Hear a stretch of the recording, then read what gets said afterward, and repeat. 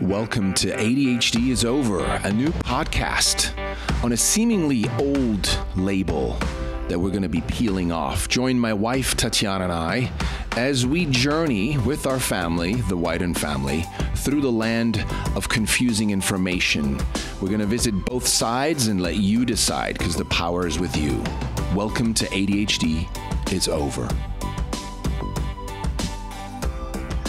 Hey, welcome back to our podcast. My guest today is Dr. Bessel Van der Kolk. A psychiatrist by training, Dr. Van der Kolk has been a pioneer in trauma research for decades now and leads the Trauma Research Foundation. His 2014 book, The Body Keeps the Score, quickly became a bestseller. And although the book was first released 7 years ago, it currently sits at number 1 on the New York Times bestseller list. Dr. Van der Kolk spends his career studying how children and adults adapt to traumatic experiences, and he has translated emerging findings from neuroscience and attachment research to develop and study a range of treatments for traumatic stress in children and adults. He has focused on studying treatments that stabilize physiology, increase executive functioning, and help traumatized individuals to feel fully alert to the present. This has included a National Institute of Mental Health funded study on EMDR, and a National Center for Complementary and Alternative Medicine funded study of yoga, and in recent years, the study of neurofeedback to investigate whether attentional and perceptual systems and the neural tracts responsible for them can be altered by changing EEG patterns. Today, I'm super excited to discuss the link between trauma and ADHD with Dr. Bessel Van der Kolk. Welcome to the show. Good to have you. Good to be here. So I'd like to jump right in. I'm a parent. I'm doing research for other parents, and a lot of parents that have children with ADHD, they unfortunately don't get to read all these amazing other books that I get to read. And one such book was your book, The Body Keeps the Score, because we were diving into trauma, the link between trauma and ADHD. And although I don't find the word ADHD a lot when researching your name, I just wanted to kind of ask you right off the bat, like, what do you feel is the link, if any, between those two? I would have to say, first of all, I don't believe that the DSM is a valid scientific instrument. I actually think it's a bunch of nonsense. Yeah? And I think psychiatrists have gone to medical school, and so they want to be respectable and make psychiatric diagnoses, but they're not real diagnoses. They're just list of symptoms. And these lists of symptoms overlap with other lists of symptoms, and they have different etiologies. So this hyperactivity and inability to focus has many different origins. So I love that, and I totally agree with you. Would you say those symptoms are more like behaviors, observed behaviors, right? Exactly. They're superficial behaviors. And the way I talk about it in my book is before we knew something about it, we would call somebody having a postural disorder or a snot disorder. But it doesn't tell us anything about what really goes on, you know. And all psychiatric diagnoses are purely superficial phenomena. And so people with very different problems get lumped together in one little box. Mm-hmm. And your work, and it's interesting, on one of the German ADHD websites, they called you the Pope of the American trauma research. I thought that was cute. I mean, you know about the history of popes. They're a long string of not very good people. I'm sorry to hear that. Well, I think the way the Germans meant it is probably more like an authority figure, and maybe they still respect the Pope. I don't know, but I don't wear red shoes, and I don't keep lovers on the side. Good. So, what do you think then? We can dive right into it, since you talked about the DSM. What can labeling a child with a quote unquote mental disorder? What can that do to a child? That's, of course, devastating, huh?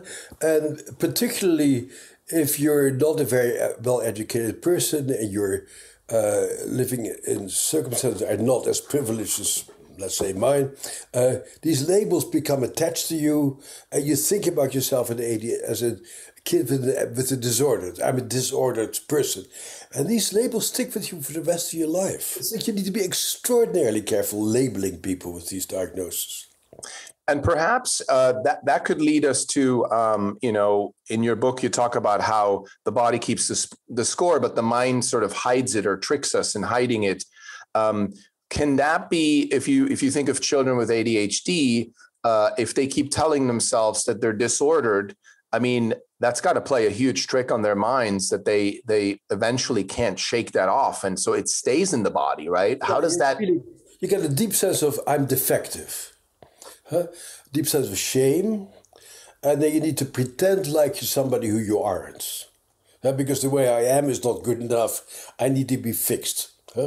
And, there are kids who really, for whatever reasons, have extreme problems with attention, concentration, focus, etc., etc. And they need to be helped to focus.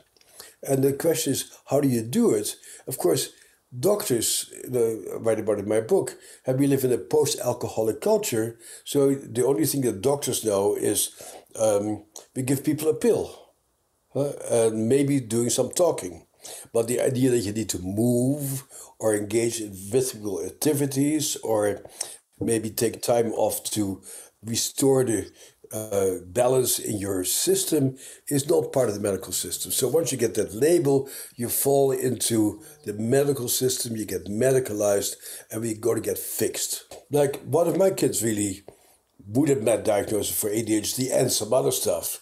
Thank God I was a psychiatrist who knows the inaccuracy of these labels. We never gave him drugs, but we really worked very hard on getting him to be able to focus. Martial arts was very helpful for him. Being in a theater group was very helpful for him. Playing music was very helpful for him, yeah. And that's because, I'm a privileged person who was able to spend the time and the energy to really figure out what was helpful for him.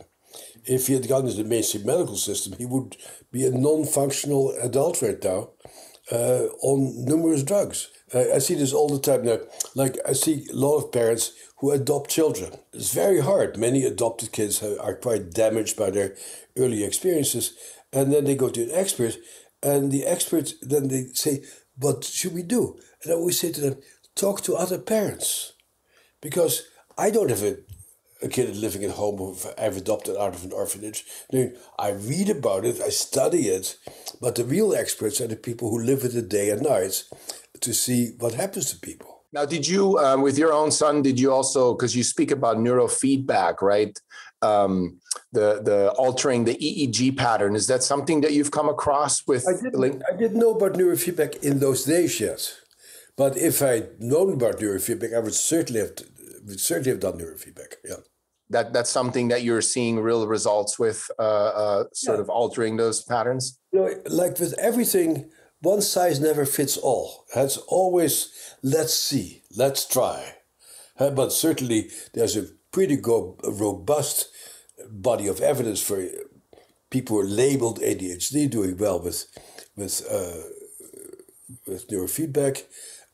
But sometimes it works and sometimes it doesn't. With my son, the guy who treated my son was a lovely, lovely guy who eventually started to do neurofeedback with the other kids who he saw, but we learned that later. Yeah. Right, because it came along later, yeah.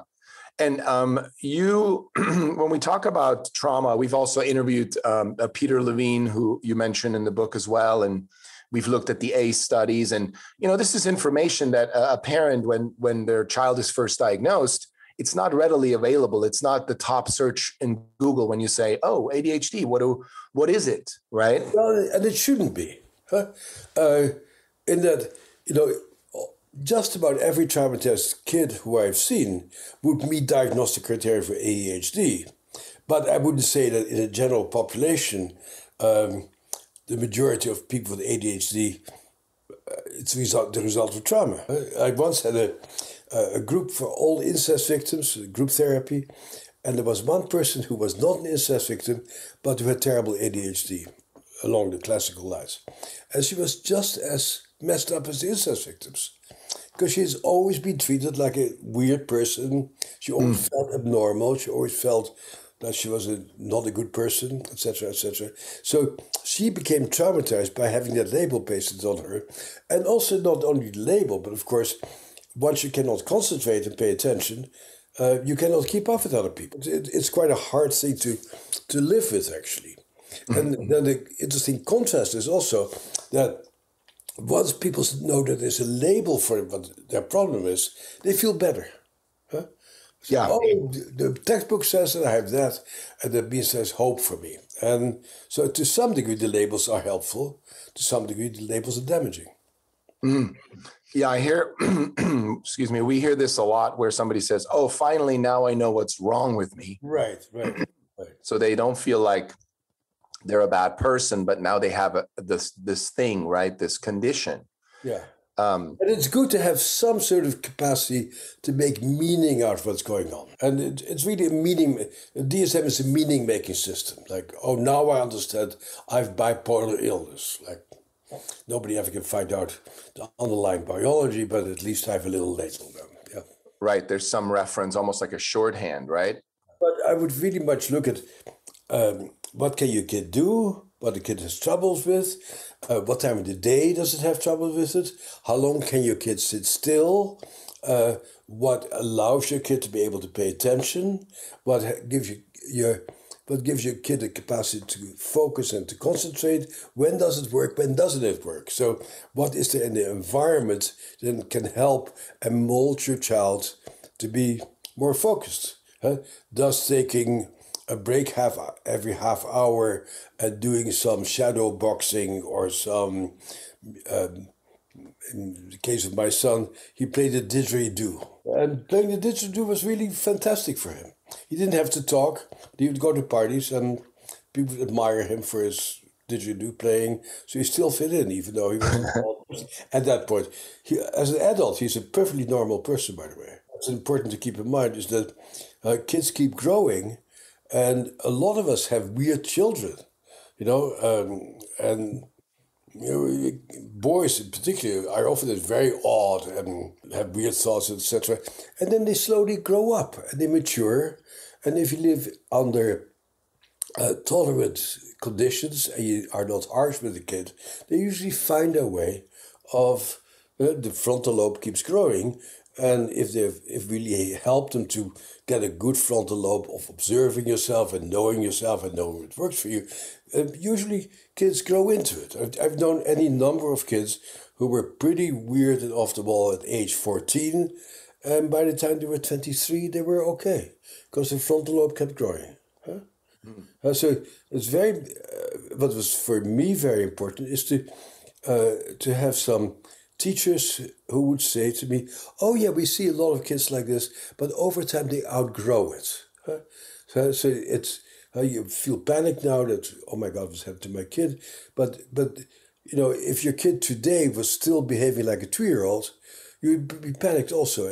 And so you know that your kid keeps growing, it keeps moving. And so it's important to know that it's a natural progression in human beings to become more and more reasonable and rational. Beautifully said. I love that. Yeah, it's letting our children unfold, to become who they are, right? Yeah. Instead of trying to mold them into who we think they should become. But at the same time, we want to go the trauma route. If a kid sees a lot of discord around them, if they get scared by their parents screaming at each other or hitting each other, which is actually much more common than people pay attention to it. If a kid is scared, they will develop ADHD type symptoms. Mm-hmm. So a scared child isn't a child who's unable to concentrate. So what is that safety system like? How can a kid be helped to feel safe? And that oftentimes even includes working with their bodies, body work, touching, massages may be helpful, rhythmical activities, playing ball, playing sports, getting in sync with other people are always good things for, regardless of the origin of where the inattention comes from. Yeah, no, that's great. Now, we've heard, because I remember I heard about the ACE study the first time. It was a TED Talk by Nadine Burke-Harris, the Surgeon General of California, and she had mentioned it, and she said, I'm paraphrasing, but that that part of the brain can only either do executive functioning or development, or it's processing what's going on in the child's life, but it can't do both at the same time. I think that's essentially true. And again, that's not entirely true either, because it's all more complicated. And that there's some people who are very traumatized who are able to escape in their frontal lobe and become brilliant scholars. Like, who invented mathematics? This British guy. He was a very Newton. Newton, yeah. Newton was a horrendously traumatized individual, and moved from one home to another, kicked out of his mother's house, etc., etc. And then he found refuge in mathematics.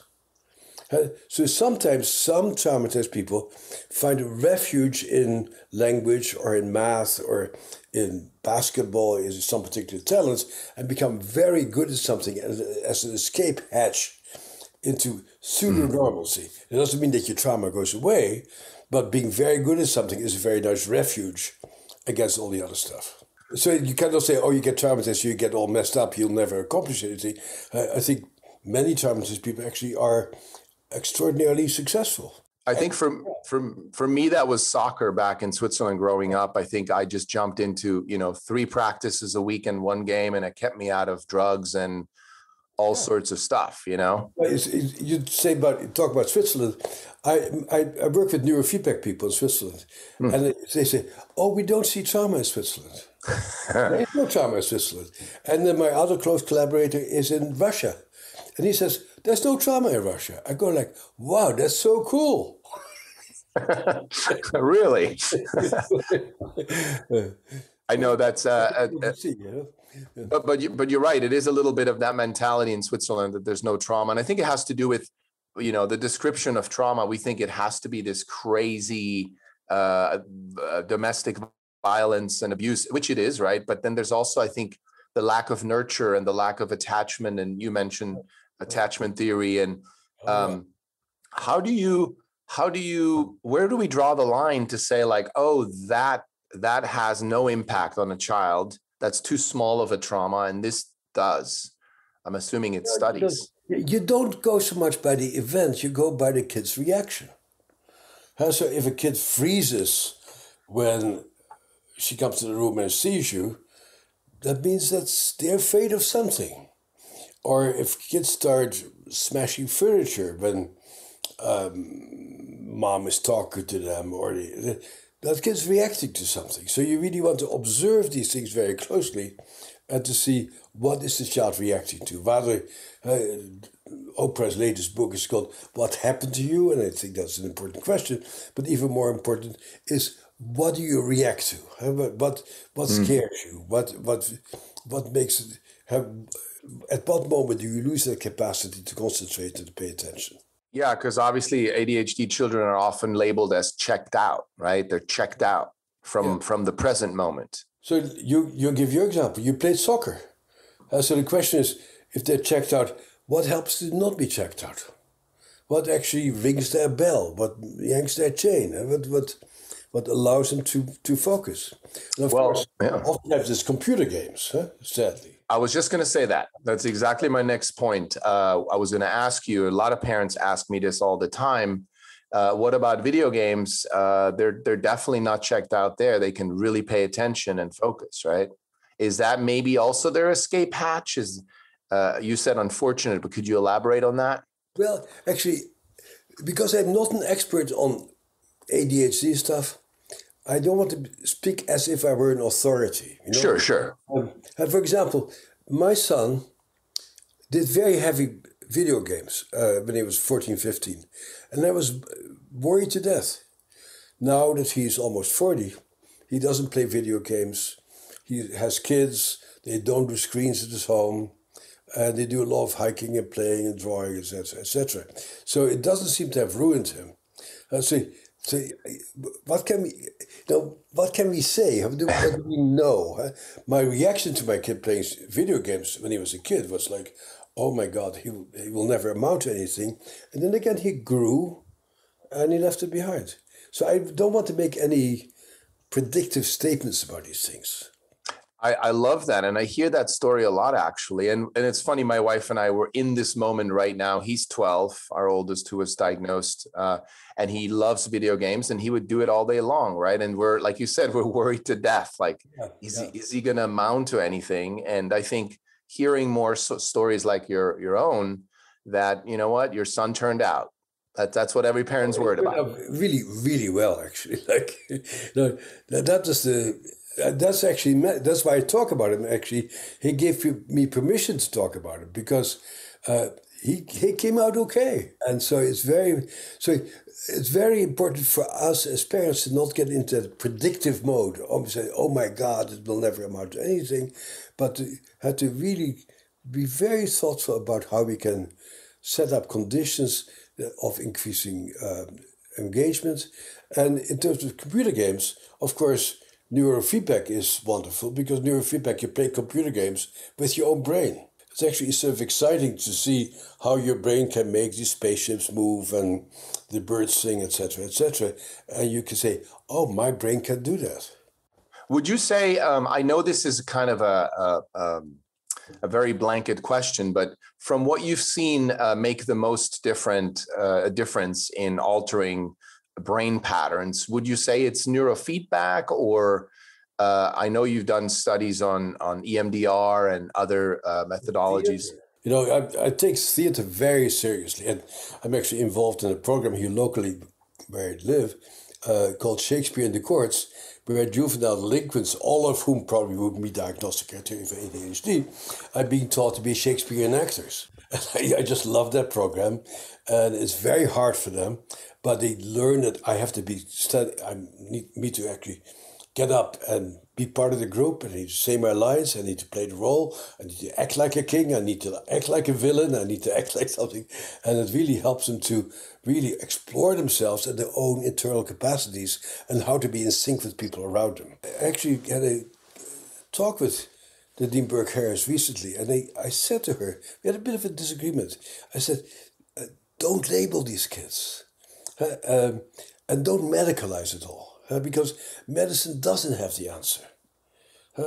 Maybe theater teachers have more of an answer, or martial arts programs, or athletic coaches, or music teachers, or I mean, really, the medical world is able to do a small segment of what can help your kid, but not the whole thing, you know? Mm. Yeah, I was going to ask you, one of my last questions was going to be around medication. I know you've done research as well, not so much on ADHD medication, but what's your general stand on, I mean, you started talking about it, but what's your general stand on medication being a solution versus a Band-Aid? Well, it is a Band-Aid, but I'm not opposed to Band-Aids. You know, I have a prescription blank right there, and occasionally I write prescriptions. They can be helpful to help people make it through the day and to not embarrass themselves and to stay more or less under control. But it's important to know, and I think that's my beef with psychiatry these days, is you should be a one-man band. And that the medications are maybe able to make you function, which is terribly important, of course, to make you not get kicked out of school, which is terribly important also. But will it actually reset the brain? Probably not. Will taking medications possibly interfere with the brain maturing itself? It's a very important question that we should ask ourselves. And there's some very strong opinions about that. There's some people who say these medicines interfere with the natural capacity for the brain to evolve. And I'm agnostic about it.